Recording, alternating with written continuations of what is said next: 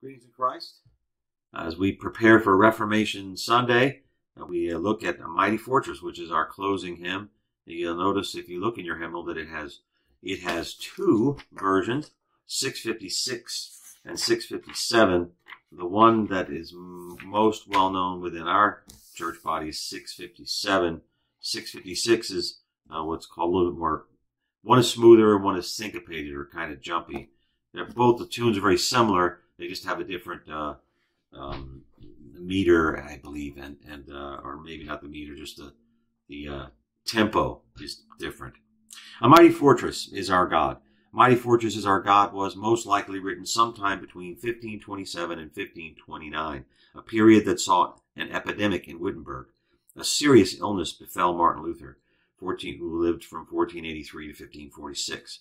Turkish forces threatened the German borders, further threats from Catholic armies and theological attacks from both Catholics and more radical Protestants. The hymn is often called the Battle Hymn of the Reformation, but in Luther's day it was thought that in different terms and can be seen from the heading of the Augsburg broadsheet of 1529, a hymn of comfort, something that was sorely needed at that time. The hymn retained this designation at least until the middle of the 17th century, at which time Lutheran hymnals took their versified psalms, which were traditionally placed together in separate sections in their own, separated them from various topical categories. The placement of this hymn in a section dealing with the church and the Word of God made it easier to think of as a polemical hymn. The hymn has often been translated into English, but the translations most frequent found are Thomas Carlyle's 1831 text, A Safe Stronghold of Our God, well known in Britain, and Frederick H. Hedges' version beginning A Mighty Fortress is Our God, a bulwark never failing, which is a more popular in America.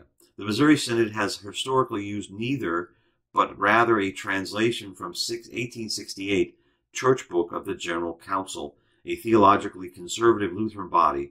In some ways, the translation in LSB, which stays quite close to the German, is a bit wooden, but it is sanctified by long use in Synod, with many church members having memorized it. It is set to Lutherans' original version of the tune. The translation is 657 and is from 1978. Was introduced in the Missouri Synod in 1982. Martin Luther translated several psalms into German, liturgical German, and most follow the psalm text fairly closely. For example, From Depths of Woe I Cry to Thee, hymn 607, a paraphrase of Psalm 130, and May God Bestow on Us His Grace, hymn 823, the German rendering of Psalm 67. But Luther is rarely content to speak solely in the words of a psalmist. The gospel message is so much a part of him that he cannot resist bringing the New Testament into the Psalms, as in May God Bestow on Us His Grace, where not only God's saving power is made known in the nations, but specifically Christ's riches. This method is followed by other Lutheran poets. Lift up your heads, you mighty gates, 340 and 341, for example. And so Lutheran psalm paraphrases offer the theological richness not found in those of Calvinists and British reformers, who insist that their psalms, being very word of God, be translated literally as possible.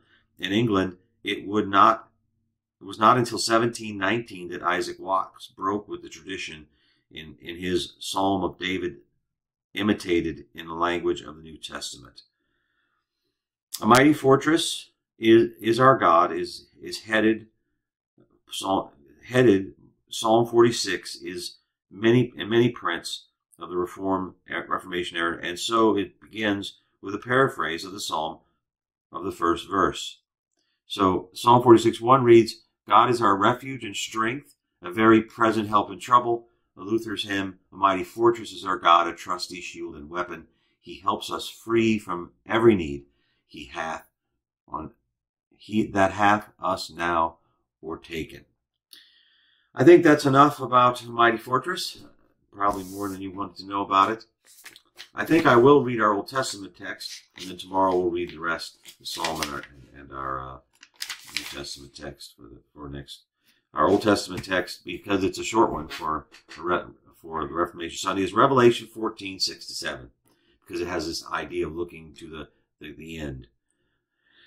Then I saw another angel flying directly overhead with, this is Revelation 14:6-7, overhead with an eternal gospel to proclaim those who dwell on earth to every nation and tribe and language and people. And he said with a loud voice, fear God and give glory because of the hour his judgment has come, and worship him who made heaven and earth, the sea and the springs of water. In our church year, Reformation Sunday is typically celebrated the last Sunday closest to October the 31st. The only thing is, this year, November the 1st is All Saints Day, so we're going to celebrate All Saints Day on that. And we'll celebrate Reformation Sunday a little bit earlier. We close in prayer. Dear Lord, we thank you for this day. We ask you to be with us now as we go forth seeking to share your love with others. We ask it in Jesus' name. Amen. Go in peace, serve the Lord. Thanks be to God.